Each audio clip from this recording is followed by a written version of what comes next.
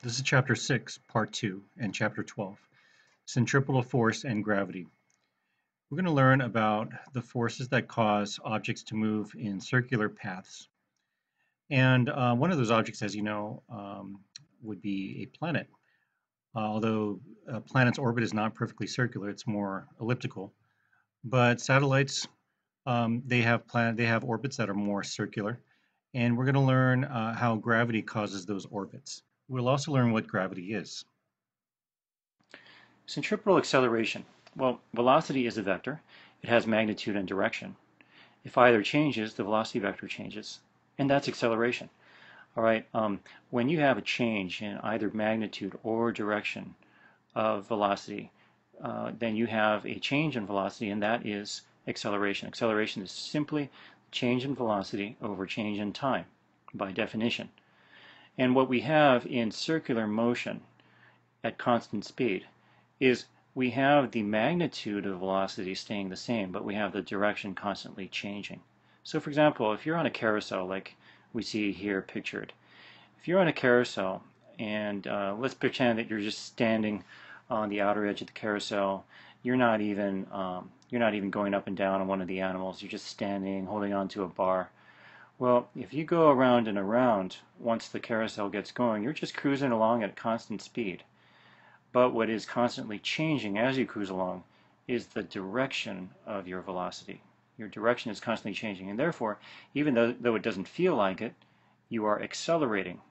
No, you're not speeding up or slowing down, but you are accelerating because your velocity's direction is constantly changing. All right, so this is a little demo about circular motion, just to see how it works and what centripetal force is. So here we have a battery-powered car, and if I turn on the car, well, obviously it just wants to go straight. All right. And so by nature, it wants to go in a straight line, and I need to apply a force if I'm going to change that straight line. All right. And so that force is going to be supplied by this spring scale. And well, watch what happens.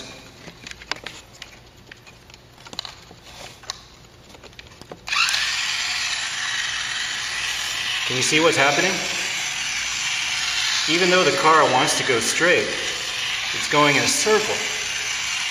It's going in a circle because there's a force that's drawing it towards the center of the circle. Now, we can also say that this tumble buggy, this battery-powered car, is being accelerated towards the center. Now, notice that it's going at the same speed, so we're not talking about acceleration in the sense of speeding up or slowing down. We're talking about acceleration in the sense of the direction of velocity constantly changing. And at every moment, the direction of the velocity vector is constantly changing. Now, this car at any one moment has a velocity that we call tangential to the circle. In other words, the path of the car would be on a line tangent to the circle at any moment. Now notice what happens if I suddenly let go of the force. Watch what the car does. Okay, so it's going in a circle, being held there by the tension in the spring scale. Watch what happens if I suddenly release that force. Okay, here we go. It went in a tangent. All right? It went in a tangent when I released it. Now, a lot of times people think that the car, if it's being swung around, is not going to go in a tangent line, but it's going to fly right off. Okay, our intuition is that as this thing is going around and around, if the tension is suddenly released, the car will fly off, opposite or away from the center. This is not the case. What happens is that it just goes in a tangent line because that's where it would be going if it were not accelerated towards the center. Let's take one more look at that. Okay, going in the center. Now notice, I've got this Newton meter here, and so this Newton meter is going to measure. I'm just going to turn it around so I can see the force. It's going to measure the amount of force that it takes. And if I keep my eyes on this, I can see that the amount of newtons of centripetal force is about 0.6. So about 0.6 newtons of centripetal force is accelerating the tumble buggy towards the center, making it go in a circle instead of in a straight line. Now, one more look, and keep in mind that the car will go off on a tangent to the circle and not away from the radius. Okay, I'm going to let go. Here we go. I let go, and it went in a tangent. Notice that it's going in a tangent. And that is why we call the velocity of a circularly rotating object, we call that velocity tangential velocity. Centripetal acceleration, the abbreviation is A sub c. This kind of acceleration is always directed toward the center of rotation. And the equation for centripetal acceleration is A sub c equals vt squared over r. Vt, or v sub t, is simply the tangential velocity. Notice that if you look at this diagram here on the right, pretend we have a red ball swinging around on a string. Well, the radius of that circular path is r, but at any one moment, like here we have time 1 and time 2, at any one moment the tangential velocity has the same magnitude, and if the string were cut, the ball would go flying off on that tangent. And so that's why we call it tangential velocity. But at every moment, even though the magnitude of the Vt remains the same, the direction of Vt is constantly changing. And therefore, it is proper to speak of this as acceleration, and we call it centripetal acceleration.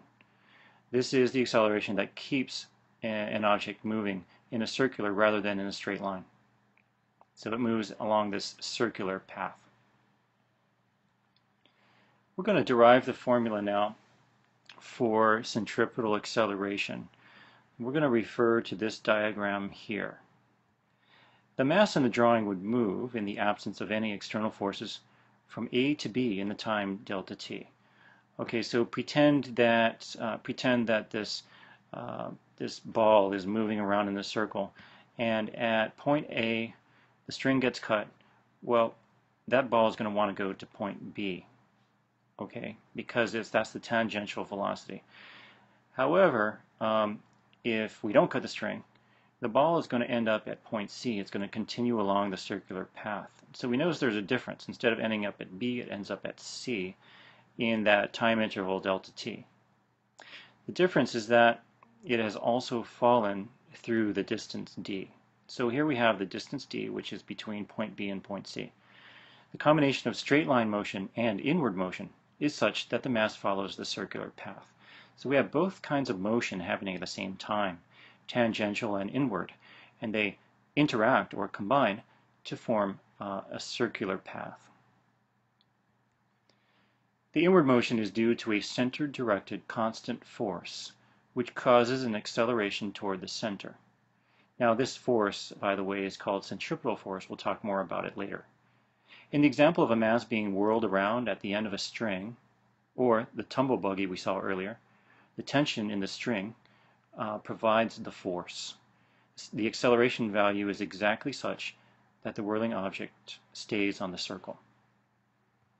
Alright, as a preliminary step in our proof, we will need a little formula for the distance d in the drawing below. Now look at the drawing here. What we have is we have something similar to the diagram on the last screen. But here we're labeling the straight line distance s, and we're labeling the distance it falls towards the center as d. That stays the same. And we've clarified that this is r, just as the central line is r. And we have an angle theta, which for our purposes we're going to treat as small. The formula and the derivation that we're going to be doing is valid for small angles, and anyway, that's what interests us, because what we're dealing with are minute moment-to-moment changes in direction. The formula will apply only when the angle theta is very small. In the drawing, we have a right triangle whose hypotenuse is longer than r by the amount d, so that by the Pythagorean theorem we have r squared plus s squared equals r plus d squared.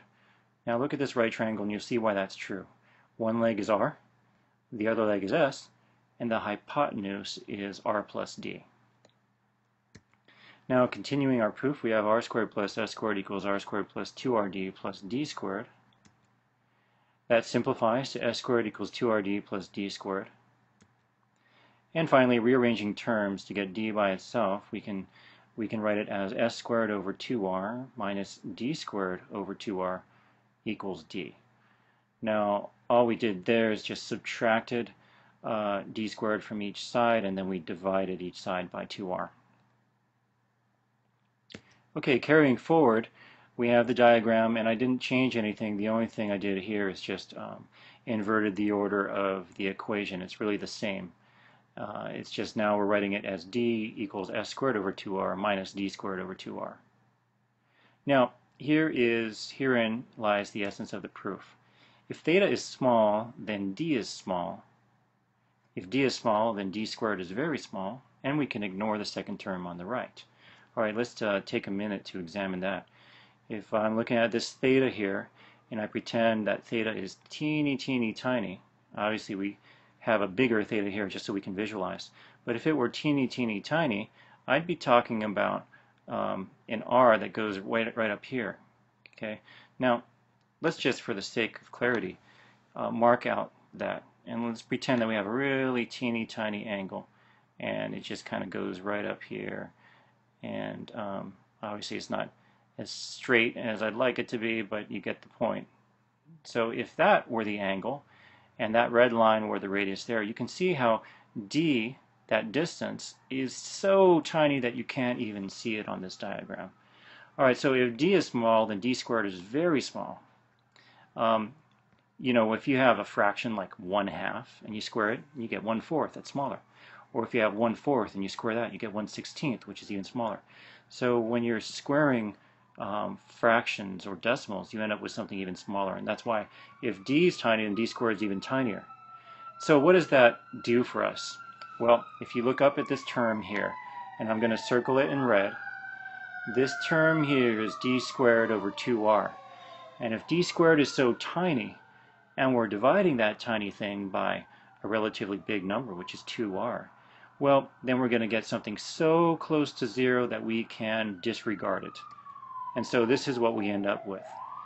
The limit of d as theta approaches 0 equals s squared over 2r. Now don't worry about this, this terminology of lim. That's something that you'll see more in calculus. But for now, just for the proof, suffice it to say that d squared over 2r becomes so small as to be considered insignificant. And so we can ignore it for small values of theta. And we're left with d equals s squared over 2r. Now the diagram at right shows what happens in a time period delta t. The straight line distance s is vt delta t. And the mass has also fallen toward the center by the distance d.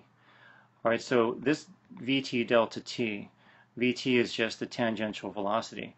And so like if we cut that string, as I said earlier, and the ball went flying off in a straight line, well, it would fly off with a velocity of magnitude vt, and then if you multiply that velocity by the delta t, you end up with a distance s. And so s is really just equal to vt delta t. Remember that when you're doing speed problems, if you have a speed like, I don't know, 20 miles per hour, and you have a time like 1 hour, well, 20 miles per hour times 1 hour is 20 miles. Okay, so that's all we did here. Vt delta t is a distance s. And we came up with an expression for d, which is d equals s squared over 2r. And since d equals s squared over 2r, we replace s with vt delta t, and we have d equals vt delta t squared over 2r. Alright, so that's the first part of the proof. To arrive at this expression, d equals vt delta t squared over 2r. Now, one of our 5 formulas of constant acceleration that we learned in Chapter 3 gives us another expression for d. So I can write it this way. D equals the displacement along the centripetal axis, or along the radius, so I have it as s sub c, equals vic delta t plus 1/2 ac delta t squared. So you can see that this is just the equation for s equals vit plus 1/2 at squared. We simply wrote it with different symbols to match the situation we're dealing with. And so this is an alternate expression for d that is completely valid as well. This would be the distance that the ball falls towards the center in time t. Now, this VIC delta t will disappear because it has an initial velocity towards the center of 0. Now I'm going to go back to our little drawing here and tell you what I mean by that. We're going to zero in on this section here. And notice, if you zero in here, that this D, okay, shows where it ends up on the circle. And the point right up here shows where it would end up if it weren't on a circle. Okay, so that's like falling through a distance. And so if you consider this a fall that I'm tracing now, well, the initial velocity towards the center is 0, and it ends up with a certain velocity at the end. Okay, remember that we're kind of separating the two motions. One's linear and one's towards the center. We're separating them and treating them independently in order to derive the formula. And so we have d equals 1/2 AC delta t squared, simplifying since VIC is 0. And now we can set the two expressions equal. On the last screen we found that d equals VT delta t squared over 2r. Now we're going to set that equal to what we just derived, which is 1/2 AC delta t squared. And doing the math and finishing the algebra steps, we have VT squared over r equals AC. And that is the formula for centripetal acceleration.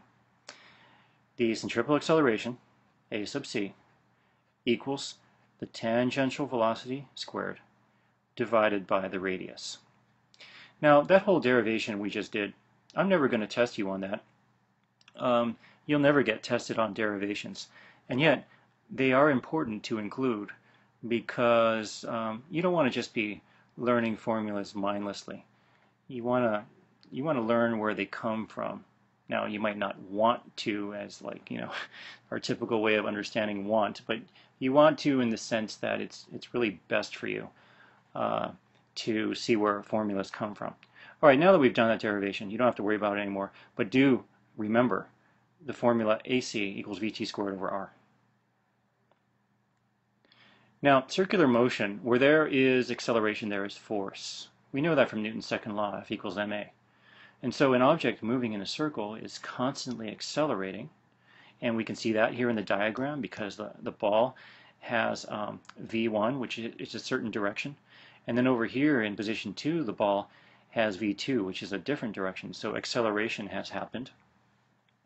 And if acceleration has happened, well, there must have been a force acting. Otherwise, the ball would have moved in a straight line.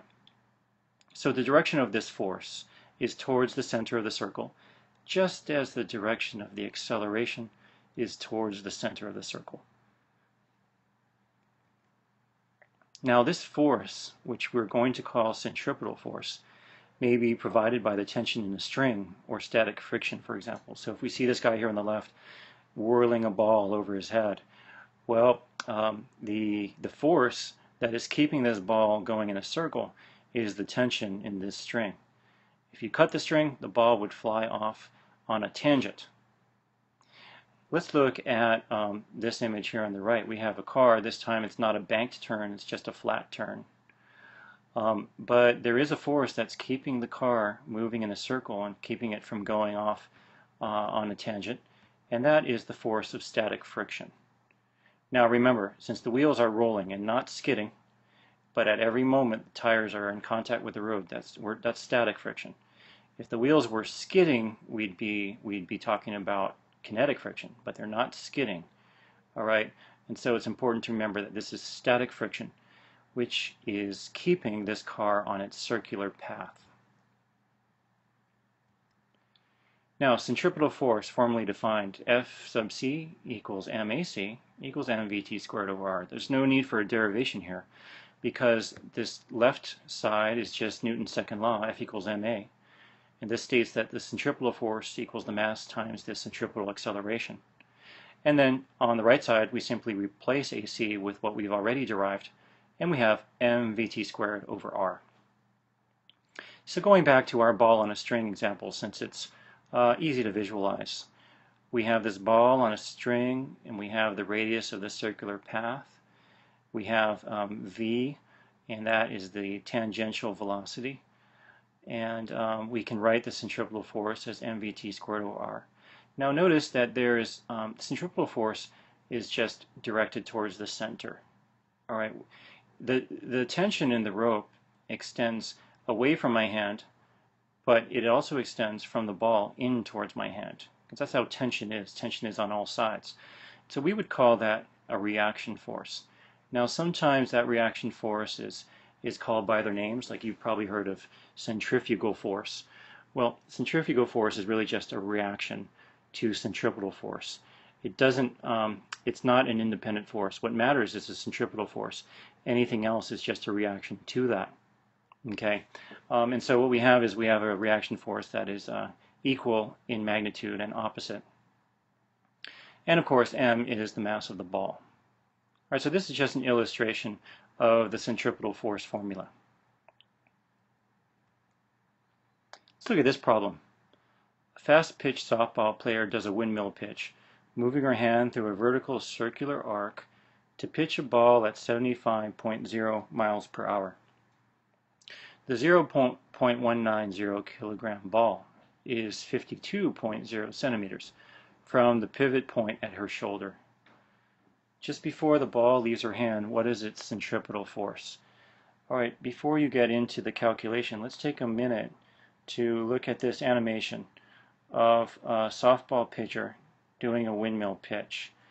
Okay, so we see she starts at the left, goes up, winds up, and then she does this nice circular motion. Watch it again. Circular motion with her arm, and then releases at the bottom. Now, the reason I left this green arrow here is because this green arrow pinpoints the exact point of release of that softball, the moment where her hand lets go of the softball.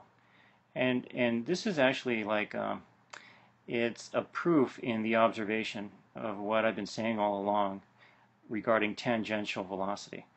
Okay, if the velocity were not tangential, then at the moment of release, when her hand is at its lowest point, well, the ball would go straight into the ground, because that's where you'd think, you might guess the velocity was directed. But notice that it doesn't go into the ground, it goes horizontally. And it goes horizontally because the ball wants to go on a path tangential to the circle. Her arm moves in a circle, lets go of the softball at the bottom, and when it does, the ball flies off in a tangent. Okay, so what we have here then is a chance to use the new formulas we learned. Pause the video, do that on your own, and resume when you have your answer. Okay, so going through the solution, first we have to, of course, convert 75 miles per hour to meters per second. And I won't show the steps for that because that, we already went over unit conversions. But you should have ended up with 33.521 meters per second. And that's just, keeping in mind that a mile is 1,609 meters and an hour is 3,600 seconds. Then we have A sub c equals vt squared over r. And then we just do our plugging and chugging and end up with 2,160.88 meters per second squared. That's very high acceleration when you think about it. And now we just do our Fc equals MAC. And when we put in our values there, we end up with 411 newtons. That's the centripetal force on the ball.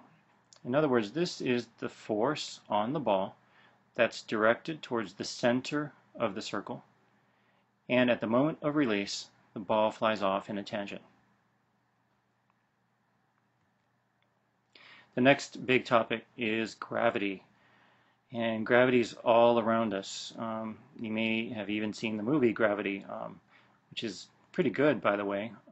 And these people are floating around, and that becomes dangerous because if not for the tether, you could float off eternally and never come back.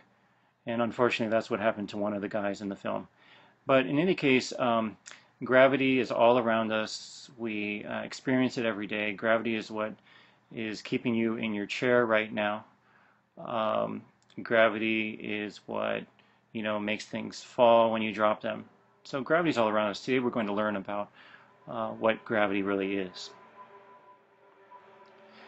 Now, we're going to talk about Newton's law of universal gravitation. So Newton had an insight. The force accelerating an apple downward is the same force that keeps the moon in its orbit. Of course, the famous anecdote about this is that Newton first started thinking about it when he was sitting under an apple tree and an apple fell down and struck him on the head. So it got him thinking that the force that accelerated that apple onto his head was the same as that force that keeps the moon in its orbit. And he was completely right. It was an amazing insight that was later proven.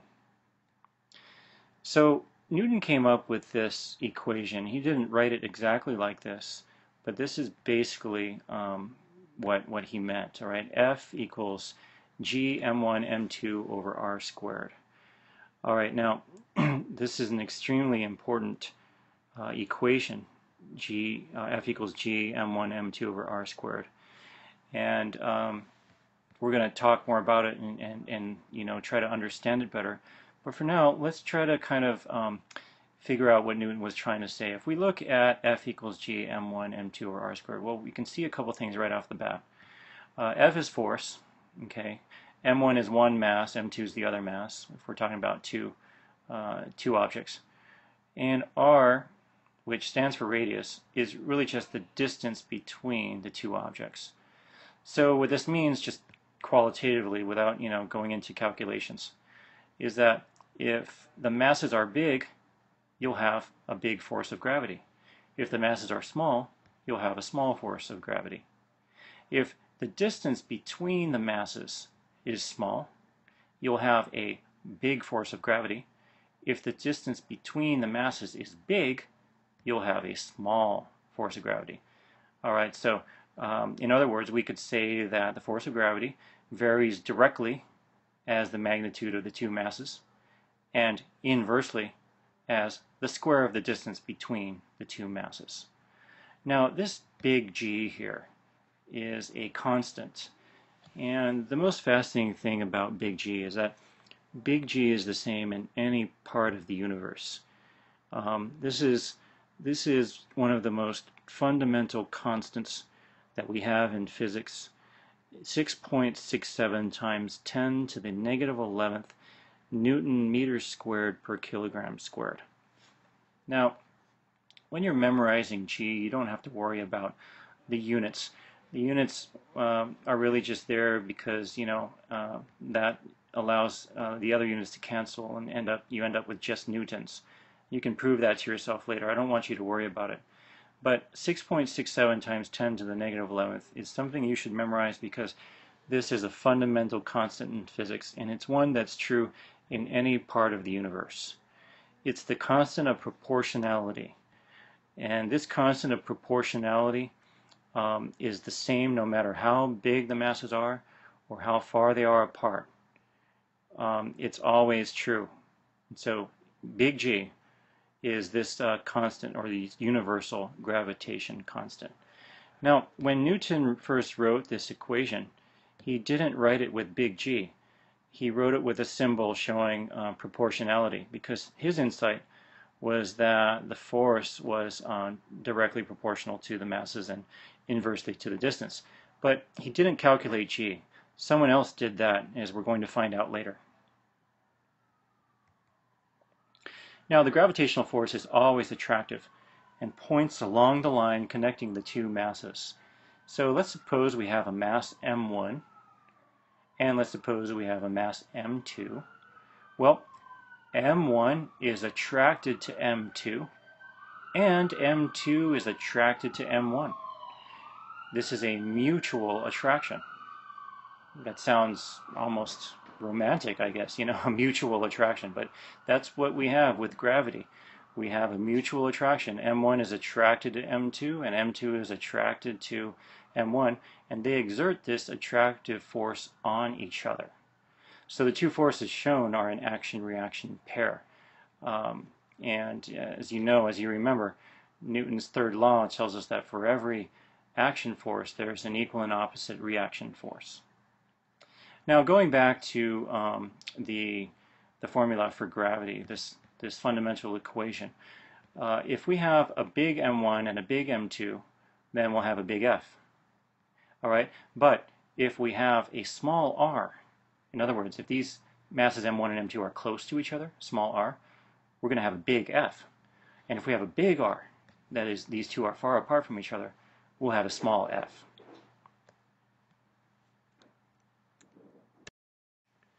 Now, big G is a very small number. This means that the force of gravity is negligible unless there is a very large mass involved, such as the Earth. So our common experience is we feel gravity all the time, and we feel gravity strongly, especially if we jump in the air or drop something.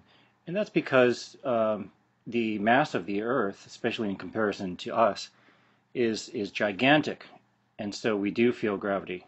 However, when you're talking about small masses, they exert a pretty small force on each other. For example, your body's mass is attracted to the mass of your neighbor's refrigerator, but the force of attraction is too small to perceive. And so at any particular moment, your body is being pulled in all kinds of directions. It's being pulled down towards the Earth, that you feel, but it's also being pulled towards your neighbor's house. It's being pulled towards someone else who's in your house, being pulled towards the screen in front of you. It's being pulled towards any number of other masses that surround you. And yet, because those forces are so tiny, you don't notice them. Now, it's kind of funny how, if you think about it, we're talking about this attractive force, and that means that, you know, you are attracted to everyone else, and everyone else is attracted to you. And so, you know, that means that no one in the world is unattractive, because everyone in the world is attracting someone, and everyone else in the world is being attracted by that person. All right, because we all exert some kind of force of gravity on everyone else. Now, the only way that we notice this, or the only times that we notice this, is if the masses involved are large. Gravitational attraction of spherical bodies. Gravitational force between a point mass and a sphere.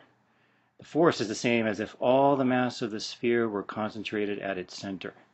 So let's pretend that we have this gigantic bowling ball, and we have next to it a golf ball, and pretend that the bowling ball is very dense, weighs millions of pounds, and the golf ball is very dense, it weighs thousands of pounds, and there will be a mutual force of attraction between big M and little m. But this force of attraction is concentrated, as it were, at the center of big M. Now, in reality, since M is large, well, there are different parts of M that are attracted in different ways to little m. For example, if we look at point A, well, point A is going to feel a little bit more of an attractive force than point C or point B or point D, because point A is closer to little m. However, if you take all of that into consideration, it ends up being the same as if all the mass were concentrated at the center of the large bowling ball. And so for all practical purposes, when we're doing gravity problems, we can just do the lines of force from center to center, and we don't have to worry about the size or shape of the object. Henry Cavendish, 1731 to 1810, was a British scientist. And Cavendish was a fascinating person. One thing you should know about Cavendish is he was extremely shy, painfully shy. He didn't want to talk to anybody. He hardly ever spoke to men, and never, if he could help it, spoke to women. In fact, he was quite a wealthy man, especially because of his accomplishments in science. He was very well respected and well known in his own time, even before he died. So he was wealthy, and he had these female servants taking care of the house and stuff, but he never even talked to them. He would communicate with them with notes, only written notes. He couldn't stand talking to women and could hardly stand talking to anybody. Well, anyway, that aspect of his personality aside, he was a great scientist, and part of the interesting thing about him, precisely because he was so shy, is he didn't talk much about his work. And later on, when the scientist Maxwell was looking through his papers years after Cavendish's death, he found that Cavendish had discovered many other things that other scientists had been given credit for, but that Cavendish had never bothered to publish or was too shy to publish. However, the one thing he's most famous for is what I'm about to explain to you, and that is the Cavendish experiment. He did it in 1798, and it measured the universal gravitation constant. Now, keep in mind that Cavendish already knew what Newton had come up with about the equation and the dependence of the force of gravity on the size of the masses and on the distance between the masses. But what Cavendish set out to find was the exact value of big G, of this universal gravitation constant. And here's how he did it. He set up these spherical masses, and they were actually quite heavy. The big M's were over 200 pounds, and the small M's were not much less than that, about 50 pounds or so. And he was able to, with this device, and this was a 6-foot rod that he had, so he had the little M's separated by a 6-foot rod. And what he did is he had them start at this position. Notice we have this kind of ghost position here that I'm outlining now with the mouse arrow. And this ghost position here shows where it started. Of course, the distance has been exaggerated. And we see that the rod has been rotated because these masses are exerting a mutual attractive force on each other due to gravity. Now, Cavendish knew that the masses would be attracted to each other, but what was ingenious is his way of measuring the amount of attraction. So he had a mirror hanging, and he had a light source shining on the mirror. And this mirror was hanging by something that had a known torsion coefficient. In other words, that's just how much force it takes to twist something. So he could calculate by how much the rod twisted. He could calculate, knowing the torsion coefficient, could calculate through the angle of rotation how much force was exerted by little m on big M and big M on little m. Okay, so by measuring theta and doing other calculations, he could calculate big G, or the universal gravitation constant. The ingenious thing about his experiment is that he sealed it off from the air. He put this experiment in his own little backyard shed, and he didn't even observe it with the naked eye because he knew that his own breath would throw off the results, so he wanted to free it from air currents. He observed everything through holes in the little shed that he made. So, fascinating guy, this Cavendish. And what he came up with has been immortalized and still bears his name. He was the first one to calculate big G.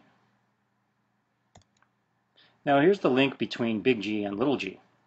Alright, we know that the force of gravity equals G m me over r e squared. Now, what do these symbols stand for? Well, let me explain that. Me is just the mass of the Earth.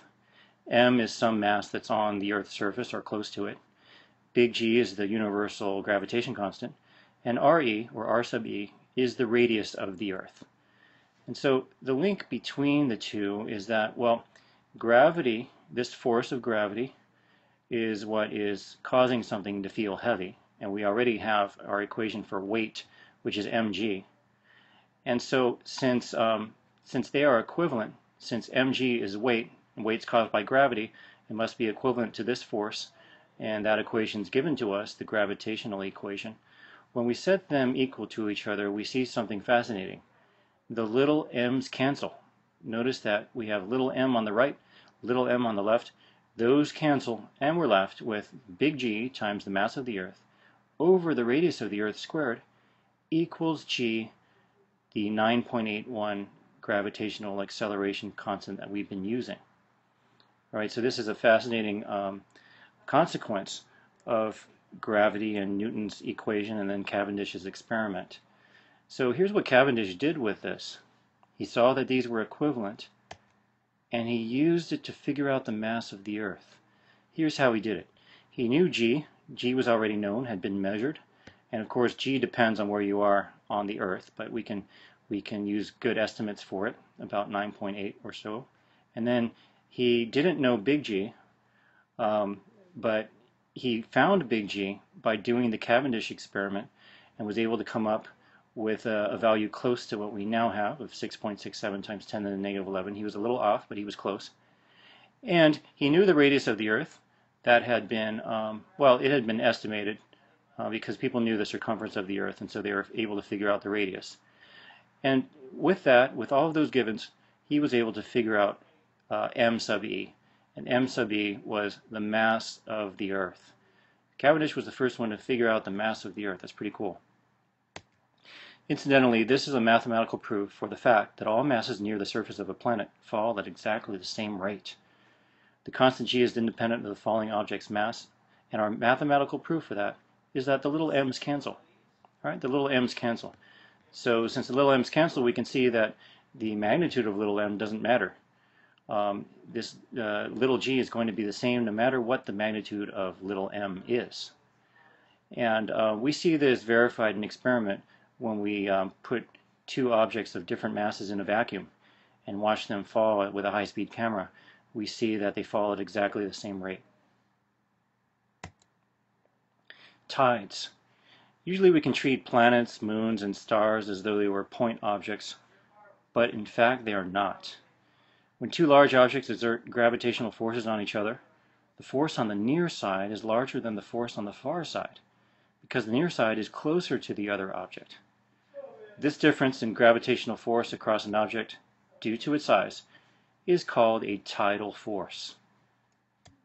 Now here's a diagram to illustrate tidal forces. The figure on the left illustrates a general tidal force, and the one on the right shows specifically what tidal forces do to the Earth. Now here's the fascinating thing. If you look at this diagram on the left, notice what we have here. We have a force vector from the center with a certain magnitude. Then we have another force vector from the surface closest to the center of the path, and that is larger because it's closer, and so gravity is forcer when objects are gravity is stronger when objects are closer.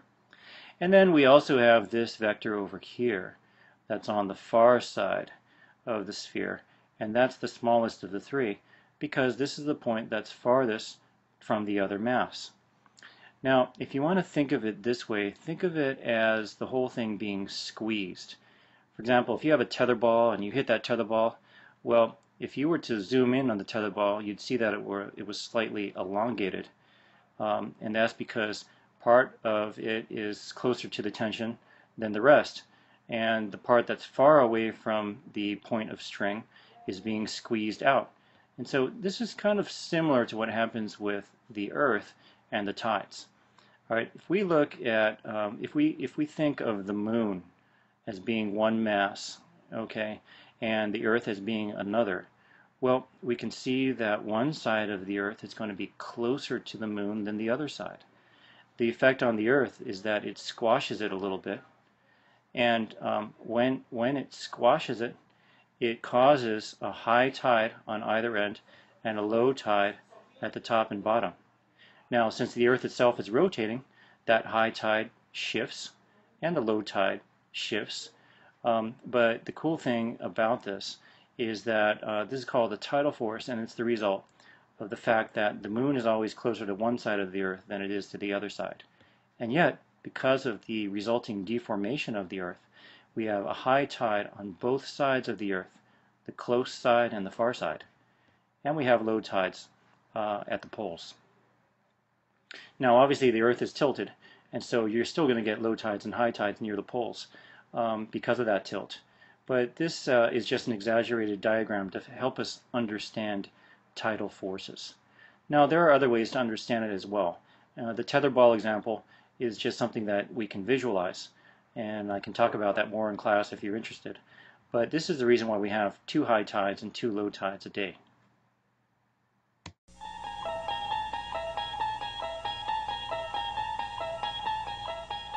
You unlock this. Well, here on Earth, it turns out that we always see exactly the same features on the moon's surface. That's because the moon spins once around its axis in the same amount of time it takes to go all the way around the Earth, about 4 weeks. So the same side of the moon is always facing us. What we see as changes or phases of the moon are actually changes in the moon's illumination as seen from Earth. This lunar cycle starts with the new moon, when the moon is in the same direction as the sun. The side of the moon facing the Earth is dark and is lost to the sun's glare. At first quarter, the moon has moved 1/4 of the way around its orbit. At this point, it is at right angles to the sun, and we see it half-lit. About a week later, when the moon is full, it's opposite the sun in the sky. Rising just as the sun sets, its face is now fully illuminated. The moon reaches the 3rd quarter of its orbit in yet another week. From here, the moon wanes to a crescent and will become new again, starting the cycle all over. Since the moon is so far away, it always looks the same to everyone on Earth who can see it. It's located in different places in the sky depending on where you happen to be, but its appearance is constant. Interestingly, if you're in the southern hemisphere, the moon looks to be upside down compared to its appearance from the northern hemisphere. So even though the moon seems to be changing all the time, it really is just a trick of the light.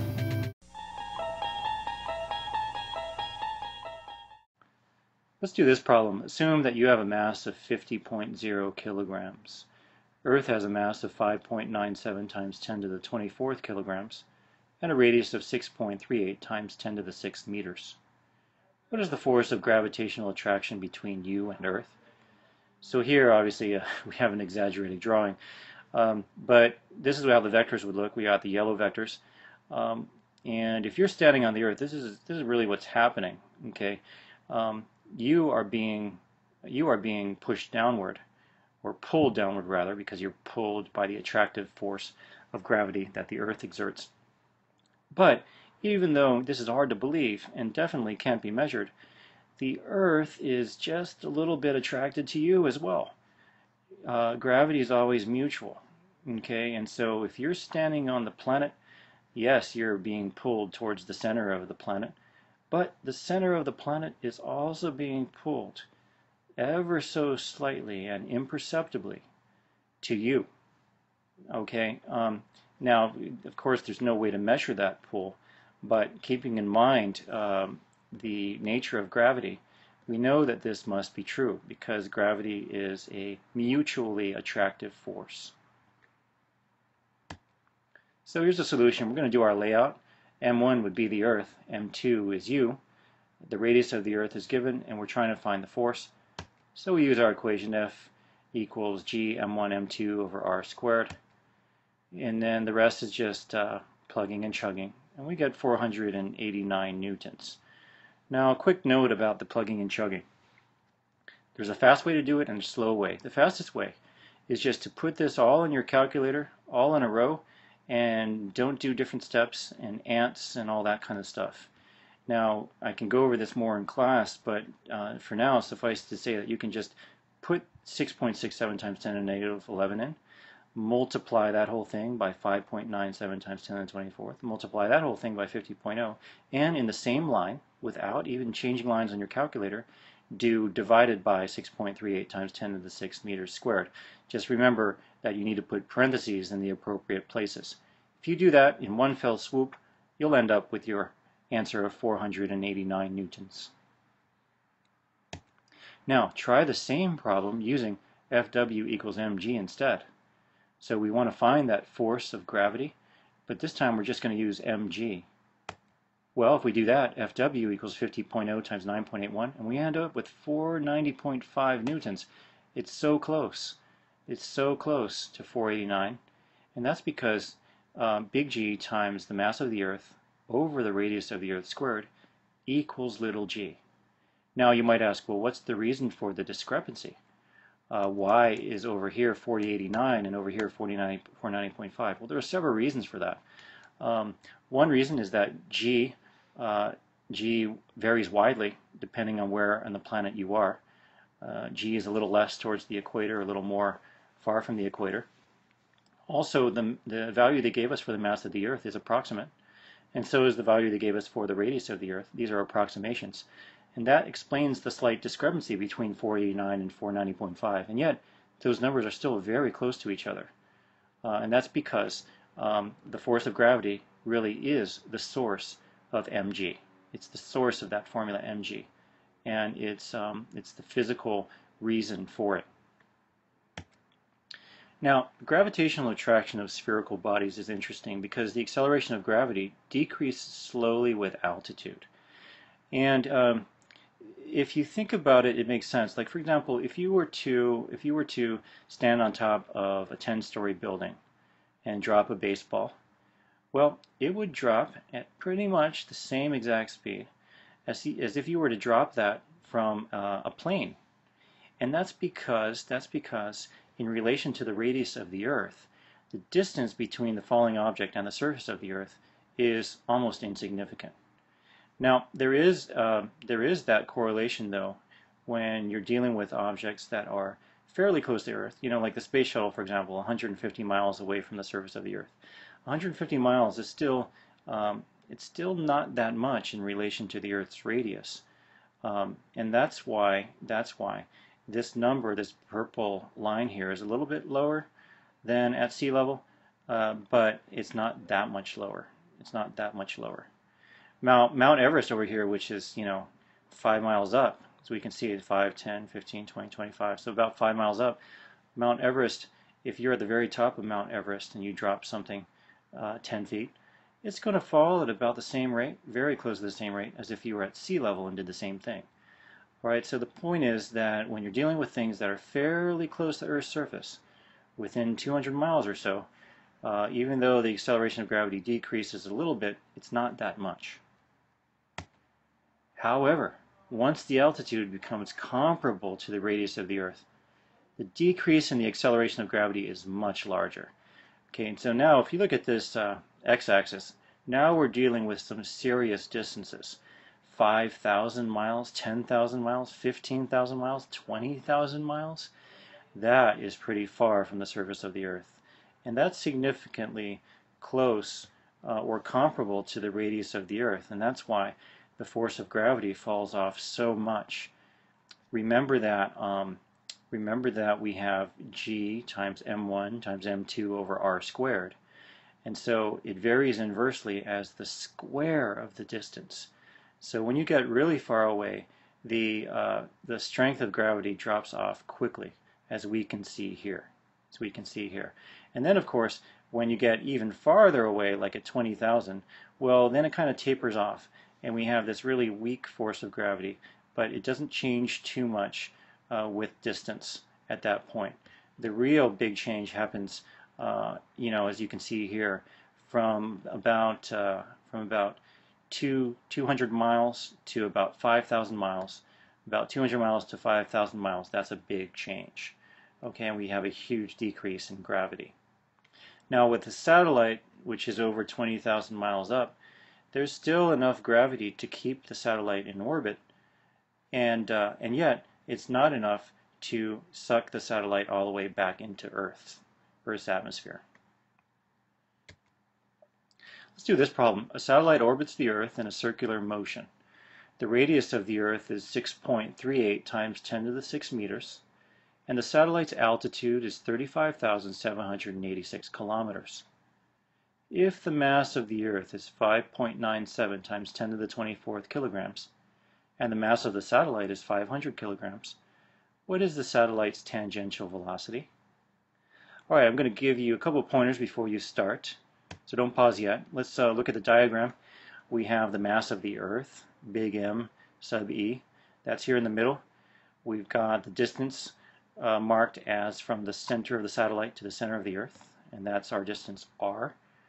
we have a force vector, the centripetal force.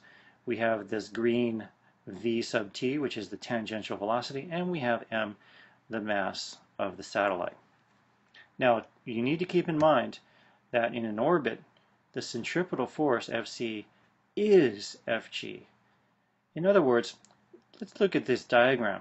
Okay, in this diagram, we don't have a ball swinging around on a string with a string providing the tension and the centripetal force. No, here we don't have any contact, physical contact, between the satellite and Earth, but what we do have is the force of gravity that's keeping this satellite on a circular orbit rather than letting it go in a straight line. Now, in reality, satellite orbits aren't perfectly circular, but I'll explain that later, and don't worry about that for now. For now, just think of it as a circle, and what we have here is the centripetal force being provided by gravity. And so the centripetal force is the force of gravity. Therefore, you're going to be using this equation in your solution. mvt squared over r equals g MEM over r squared. So pause the video, do the rest on your own, and resume when you have your answer. Alright, so the solution, we do our layout, write down our givens. Notice that we had to add the radius of the Earth to the altitude. And that's important because this altitude is significant and is comparable, or not too small in comparison with the radius of the Earth, and that's why we have to add it in. And that's going to give our overall radius, or the overall distance between the two. Now, going back to the diagram, just a quick explanation on that. The radius of the Earth takes up this portion of r, which I'm circling now with the mouse arrow. That portion of r would be the radius of the Earth, but then you have to add it to the portion of r which is the altitude of the satellite above the surface of the Earth. Okay, going back, we have Vt as a question mark, and now using the equation mvt squared over r, which is centripetal force, equals g MEM over r squared, which is gravity, we can now solve for Vt. We do our plugging and chugging, and we end up with Vt equals 3.0 kilometers per second. 3.0 kilometers per second. Of course, you could have expressed your answer in meters per second, and that would have been fine. But we have 3.07 kilometers per second, and if you think about it, that's extremely fast. That's extremely fast. A whole 3 kilometers in 1 second? Wow. That's how fast satellites are zipping around the Earth way above our atmosphere. All right, one last thing to explain. Kepler's laws of orbital motion. All right, so Kepler's laws of orbital motion, it says that we have not circular orbits, but elliptical orbits. Johannes Kepler made detailed studies of the apparent motions of the planets over many years, and observed that planets and comets follow elliptical orbits with the sun at one focus of the ellipse. Now, we're not going to get into all the math of ellipses right now, because there's a whole series of equations about ellipses and their foci and all that, if you've ever taken conic sections in math. But what I'd like to kind of just highlight now is the concept. All right, you might ask, well, why isn't it a circular orbit? Well, the main reason for that is this. If you have a perfect circle, there's only one tangential velocity that will produce a perfect circle. And it's very hard in nature, or even when you're making a satellite, to match that exactly. Extremely hard, because there's only one velocity that you'll have a perfect circle for. All right, if you have less than that velocity,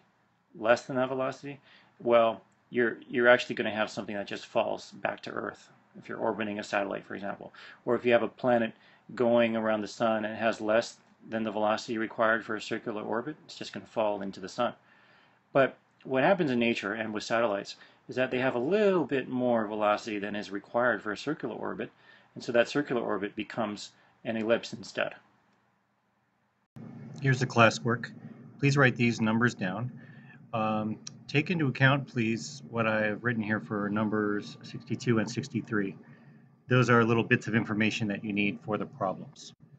As usual, we will, or this will be posted in a worksheet, and I'll also be posting the solutions videos later. See you in class.